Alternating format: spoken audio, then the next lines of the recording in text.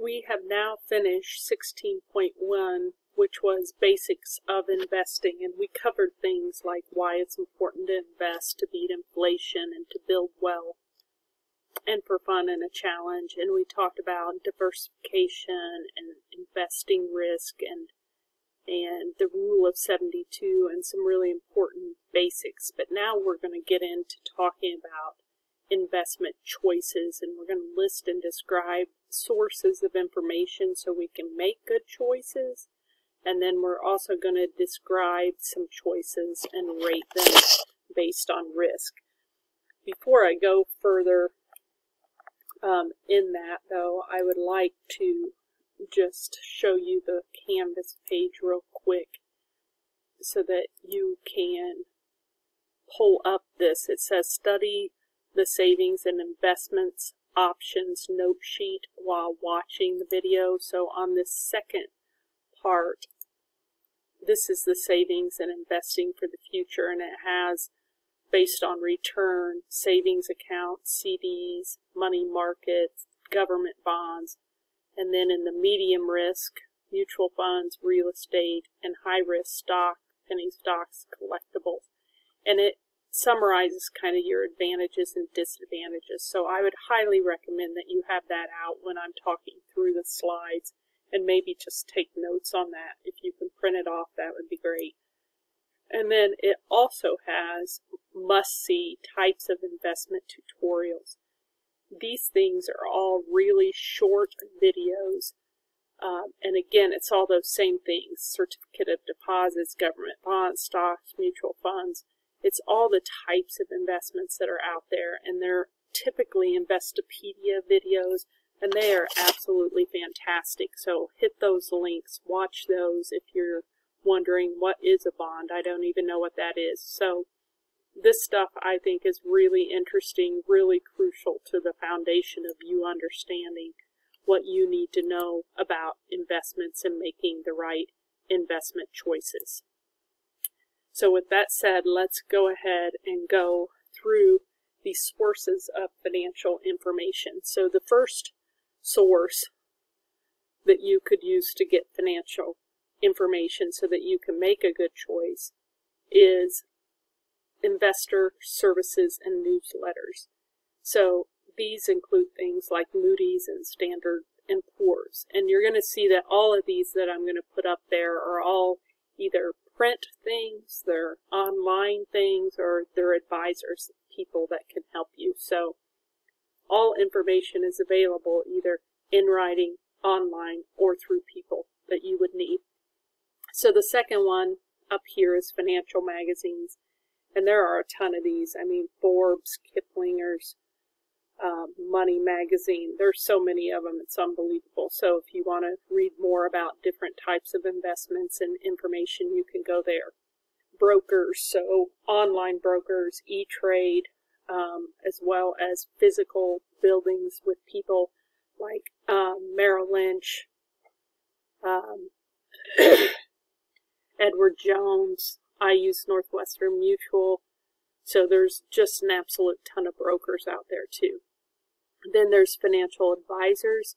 These guys are people that are certified, just like I'm a certified public accountant. So I go through testing and get certified so that I'm highly knowledgeable and an expert in accounting matters. You also have that for financial advisors as well. So they go through a litany of exams and tests to become certified. So you want to use those kind of people if you can. Then annual reports. We're going to do another slide on this one in a second, but the SEC, the Securities and Exchange Commission, requires public companies issue annual reports, and it talks about kind of what currently happened this year for them financially, as well as what they're expecting to happen out in the future. And again, we'll do another slide on that.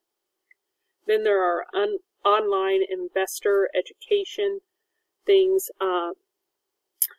One of them that I would highly recommend that you guys do look at is Teenvestor, T-E-E-N-V-E-S-T-E-R, for people your age and what to do investing. And then there's Motley Fool, and there's a ton of different education things available out there.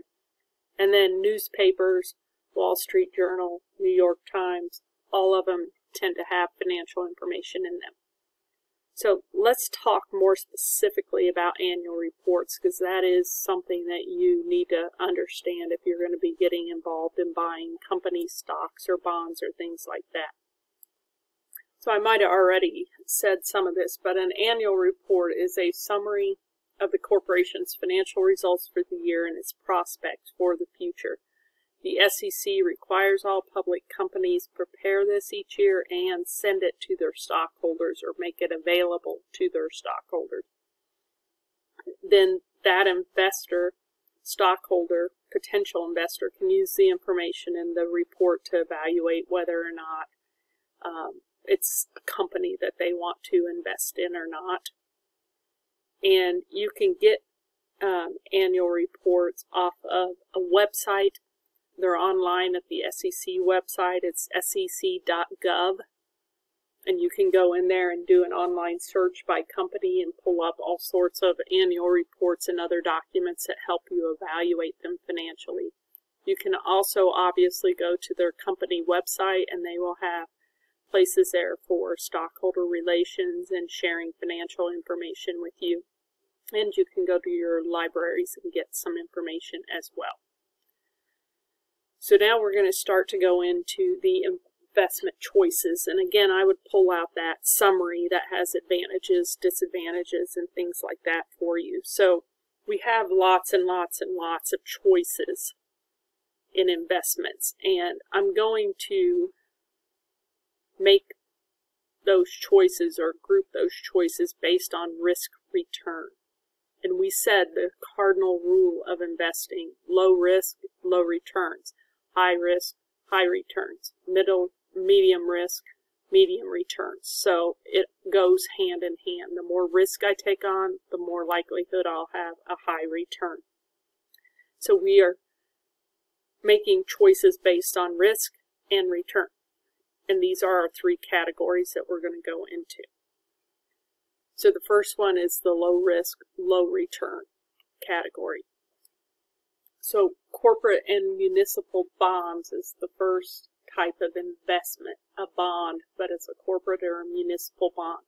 And I do have videos on that. So a bond is a debt obligation of the corporation or the state or local government, and it's used for them to do things. So when we built our school, what we're doing right now with the renovations and the construction, the city of Westfield issued bonds to investors, which was basically them borrowing money from investors. And on a bond, you promise, then the city of Westfield promises to pay back the amount they borrowed to the investor, as well as pay them interest over the life of the bond. So that's what a corporate municipal bond is. These are usually really safe investments because they're backed by government entities that don't tend to miss payments, or really strong corporations, stable corporations. So it's a pretty safe investment. Then there are U.S. government savings bonds, and this is the U.S. government borrowing from investors and paying them back, similar to this. So not state and local, but just U.S. based. And the U.S. has never ever defaulted on a payment. So it is about as safe as you can get because it's backed by the full faith and credit of the U.S. government. And then there are Treasury securities, and there's three different types of them. They are basically other types of safe investments, like the savings bond backed by the U.S. government. Their income or their interest that they pay out on these types of investments are subject to federal income taxes, so I have to pay taxes on any of that income I get as an investor, but they're not subject to state or local income tax, which makes them kind of a nice investment as well. Then we have medium risk, medium return. The first one there is stock, and there's a video on this again. Stock is a unit of ownership in a corporation. This is what most people think of when they're thinking about investing. And there's lots of different types of stocks that you can invest in. They have a potential for high growth, and they offer dividends, but they could decrease in value as well. And then there's mutual funds, and mutual funds are where people pool money together in a fund to buy a large selection of securities. So I may only have $50 to invest, so I can't choose many different types of investments with only $50. But if you have $50 and the next person has $50 and we all put it together, then we have $5,000 that we can invest. We can go buy different types of securities. So mutual funds is kind of a starting point for a lot of people to start investing, because it's easy to get in even with a little amount of money. Then there are annuities, and it tells you there what an annuity is. I do not have a video on this one. This one's kind of complex or more difficult in my mind. But it's a contract. You make a lump sum payment or a series of payments on a regular basis, and they earn interest in return, typically when I retire. So I'll start to draw money out on a continuous basis or an annuity basis. And then real estate, medium risk, medium return. But if you look at that sheet I gave you, a lot of those were considered high risk as well, like the stock. But real estate is just going and buying land or buildings and investing in those and getting the return from rent in the buildings and things like that. And then lastly, we have high risk, high return. And those are futures, options, penny stocks, and collectibles. And I am literally not going to talk about these. These are far and away difficult, complex things that a high school student doesn't need to know. And honestly, there are very few people that invest in these things, even when they're sophisticated or knowledgeable, because they are so risky and not that many people have the tolerance for that much risk. So I'm not going to go into those.